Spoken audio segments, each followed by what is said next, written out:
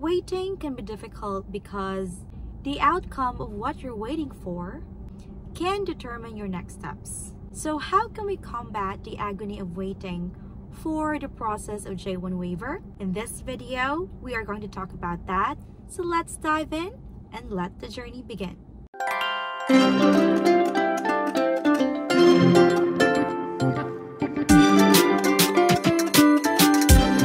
Hello everyone, this is Emmary. Welcome to Powerful Couple Journey, where we show you our random activities here in Central Florida. And today, we are going to talk about the agony of waiting. We all know that the process of J1 waiver could take years. So for now, we should know the forms to submit, just like these forms to the USCIS and these forms with the Department of State. If you're going to ask me which one I have to file first, you should know the forms to file from the top to bottom. It is so hard to know that your case have been submitted to the USCIS without any receipt of notice. Receipt of notice is in the form I-797C, and that will go with the mail, or it could be through the USCIS portal. There is a portal that you can find online. Just go to uscis.gov and you will know the steps. Also, you can determine through your case number. So each forms shown here, you will have a unique case number.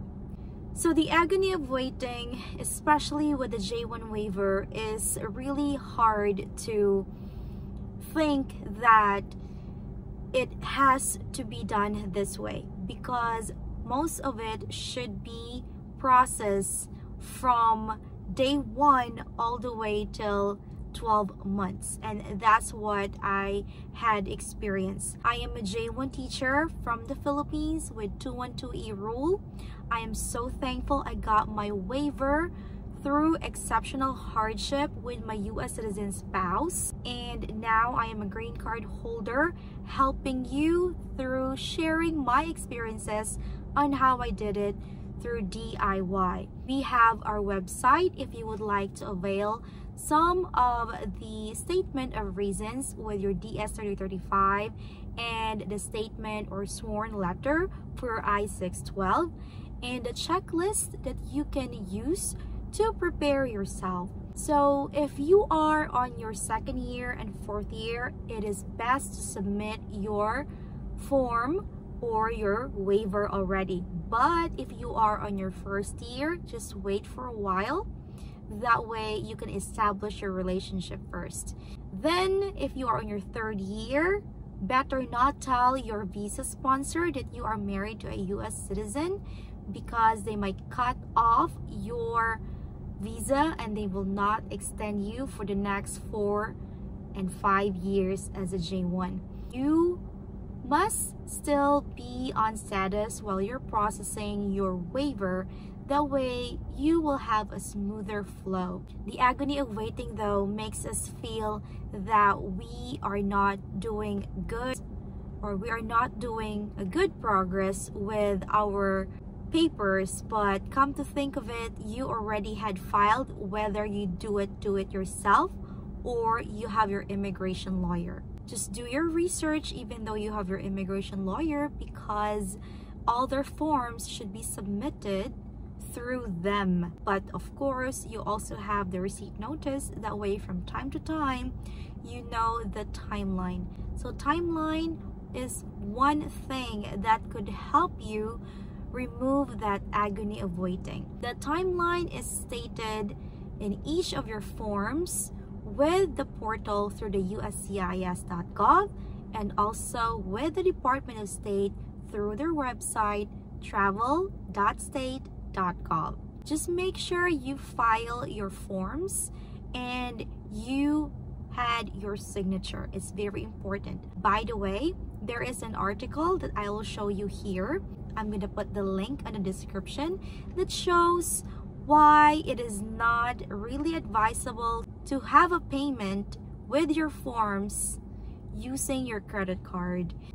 it might not be able to process. So make sure you file your papers with a money order or a check. In our case, we had money order.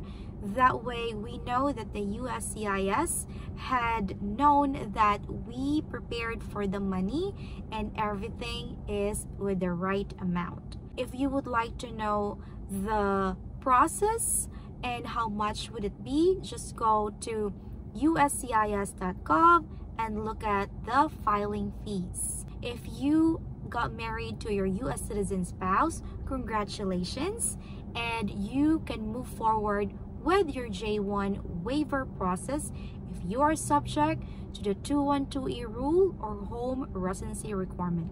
So the agony of waiting is what keeps us very nervous. I even have some J1 teachers asking through J1 Waiver Helping Hands that they submitted their waiver for more than a year, but now they don't have any results yet, even filed through an immigration lawyer. They were asking if they can ask for their state senator or their state congressman, which you can do as long as you know that it is already beyond the processing time. Just make sure the timeline / the processing time is within your scope of the time that you submitted your waiver and all the forms. That way, if it is beyond the processing time, then your state senator or your congressman could give you the information, and they are the one who will tap the USCIS or the Department of State about the process and why is it taking so long. So again, just make sure that you know the process or the processing time to avoid the agony of waiting. And most importantly, always pray to the Lord.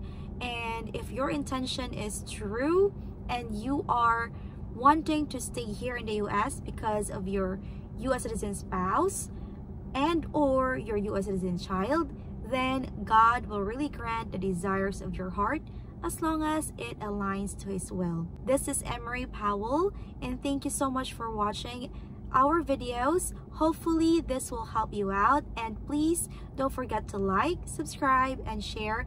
That way we can help a lot of J1 teachers also looking for insights about the do-it-yourself process with J1 waiver. Thank you and God bless.